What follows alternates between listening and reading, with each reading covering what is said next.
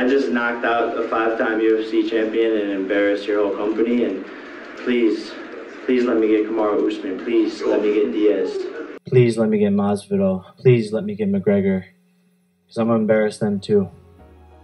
I promise you that, Dana. I promise you that. Rage. Noun. Defined as violent, uncontrollable anger. That was the old definition anyway.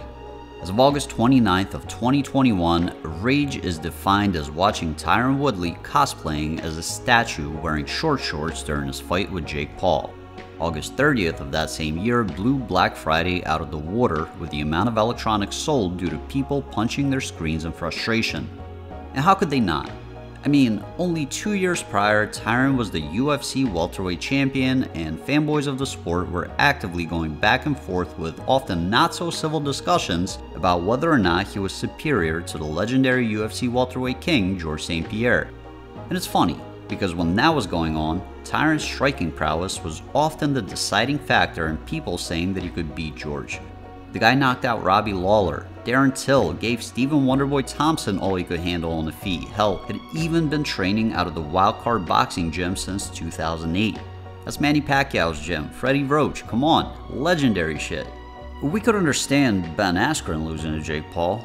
That was fine. Askren is the worst striker in the history of mixed martial arts by a very wide margin. If somebody told me that he got knocked out on the street by a regular person without any previous training, I wouldn't even question it. I wouldn't be surprised at all. Ben Askren's striking is a meme. He's an anomaly. He was supposed to get his ass kicked. I'd even go as far as saying that in my own personal opinion, most YouTubers would beat Ben Askren in a boxing match. Seriously, he's that bad. Without ever seeing him even wearing a pair of boxing gloves, I can confidently say that Mr. Beast would trash Ben Askren in the ring. So yeah, that was okay, totally understandable, but when Woodley offered to step in, man, there was no way that Jake wouldn't be getting knocked out. I mean, that's what Woodley was known for, right? How could a guy that's been at the highest peaks of combat sports possibly lose to a YouTube kid that was getting his face bloodied by KSI's brother just a couple of years prior? Surely Jake Paul had lost his mind. He was nuts. He knew who Tyron was after all. If my memory serves me correctly, he even asked Woodley to train him around 2018 or so. I mean, sure, Tyron has been on a losing streak lately, but that was against top welterweights. Man, just 5 months prior, he almost knocked out Vicente Luque, one of the top strikers in the UFC's welterweight division. So what in the fuck did we see on August 29th? Let's forget that he even lost for just a second. The guy didn't even look like he ever sparred. Not leading up to the fight, I mean literally ever.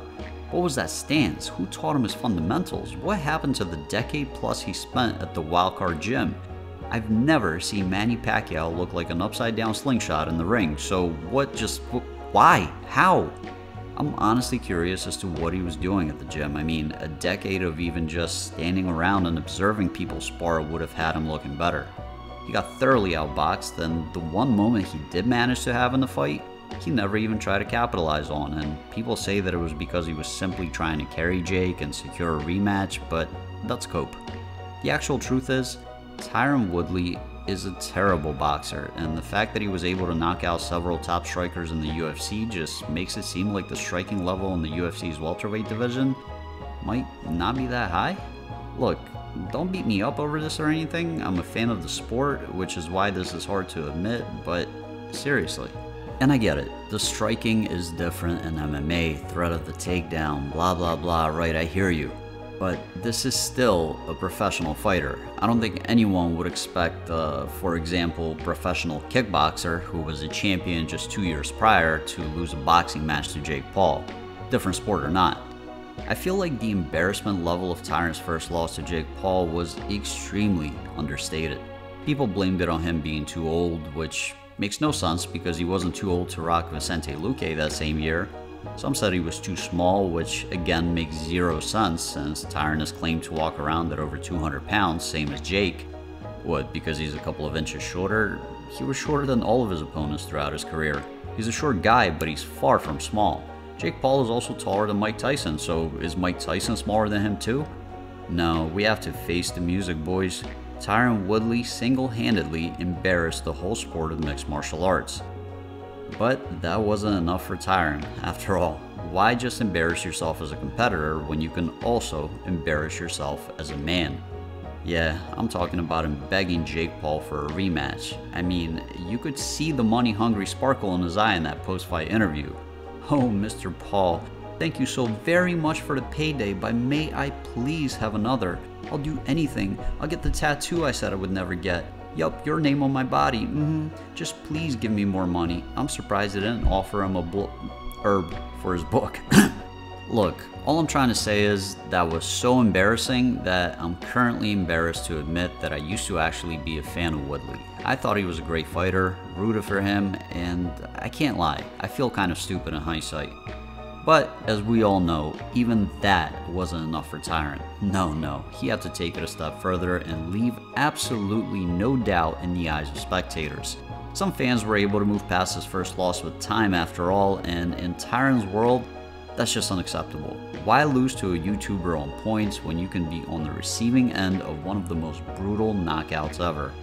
So yeah, the guy who was a multiple-time welterweight champion in the premier organization of mixed martial arts, who apparently trained out of the Wildcard gym for years and years and was known for knocking people out so much that he tried to make a rap career out of it with songs like I'll Beat Your Ass, got absolutely flatlined by a YouTuber.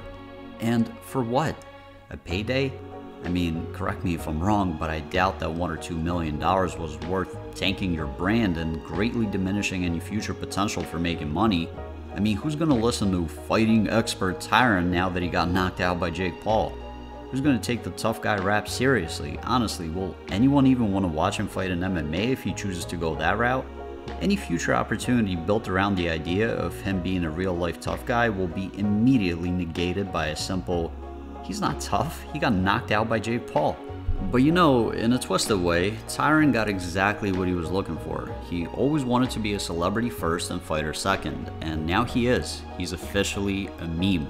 So congrats, I suppose. Hope the little bit of cash was worth making the sport that made you famous look like a joke, killing any future potential for earning money off your image, and most importantly, losing your dignity. Who am I kidding? This is a man that got a tattoo of another man's name for a paycheck. What dignity? So I guess I'll end this with, the UFC should really consider paying their fighters better.